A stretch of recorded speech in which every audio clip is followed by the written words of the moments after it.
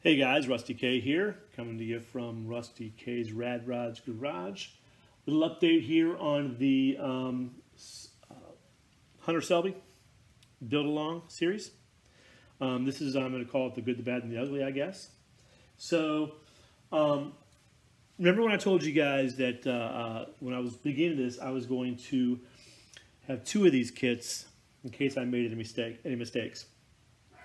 So, the second kit came in today. You don't have double vision. There's two kits. And we're going to thank God that it did. The reason why is I have to redo this engine. I did not pay attention to the directions, and I didn't pay attention to Hunter when he was talking about putting, oops, let me get that piece, putting the cylinder heads on, right? So when I put these on, I put them on backwards. Now, it didn't seem like a big thing at the time because I didn't realize it until I went to go put the water crossover on. And you can see I do have this detail a little bit in the chrome. I did the Model Master chrome and the Vallejo red hosing, so I don't know if you can see that very well, but that's detailed up. So I went to go sort of dry fit this in here, and it wasn't working right. I was having to stretch it out. I'm like, something doesn't seem right. You know, what did I do wrong? Realized I had these backwards because if you look this way, this seeds perfectly where it's supposed to be, but it's on the back side of the engine. So, engine number 2. Pieces cleaned up, sanded down, mold lines taken out, glued back together the proper way. So now my waterline crossover will sit exactly where it's supposed to. It's not going to sit level yet until I glue it, but that's supposed to sit exactly like it's supposed to now. So the good part is I'm going to use this engine, and I did get my Model Masters aluminum non-buffing metallizer. So I'm going to get to airbrush this onto this just to get some practice spraying the metallizer onto this, see how it looks. This also allows me to, I worked on some heat staining with the blue and the yellow Tamiya.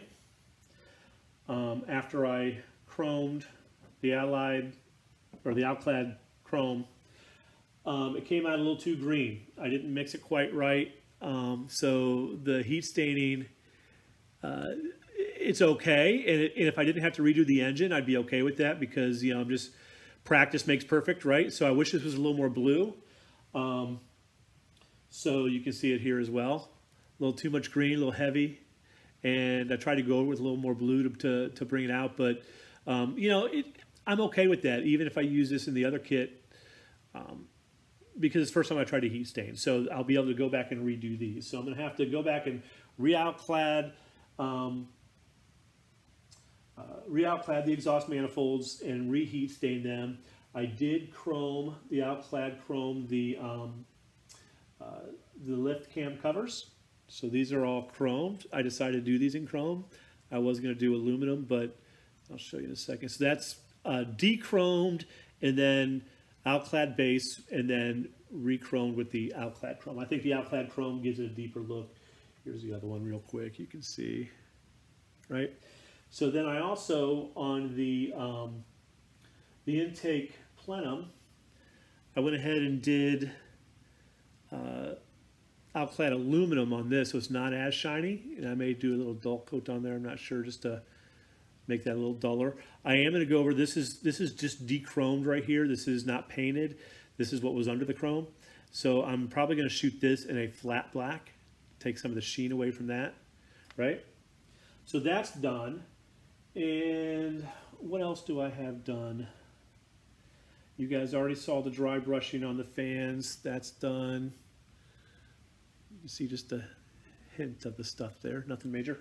So, you know, long story short, I got the second kit in, and it allows me to go back and fix some of the mistakes, but that's what this journey is all about, learning the process. You know, I need to pay more attention to some of the steps before I get to gluing. It becomes permanent. But this is going to be, I'm going to shoot this in primer tonight to get that set up and get it going, so then I can work on the aluminum non-buffing metallizer on, and like I said, I'll practice on the other engine on this just to see how it looks and how it comes out. But other than that, I also would like to wish Todd H. a very happy birthday. Everybody, it's Todd H.'s birthday today, if you didn't already know that. So Todd, buddy, happy birthday. Hope you had a great day. I know you're 3 hours behind us over there in Oregon, so your night is still progressing. It is currently 8:42, so you've got, what, 5:42 over there in Oregon, so you're probably just getting home from work, so happy birthday, buddy. If you guys don't know Todd H., go over to his Lug Nuts Hot Rod Garage, I believe is what his shop card's around here somewhere. I know him by Todd H., but other than that, guys, I'm going to go ahead and get to working, and I will have, I swear one of these days this update will include a completed engine, but I just want to let you guys know the progress that's going on and some of the setbacks I'm having. But I'm having a blast doing this with some of the detail work that I'm not used to doing. So I will keep plugging along. Thanks, guys.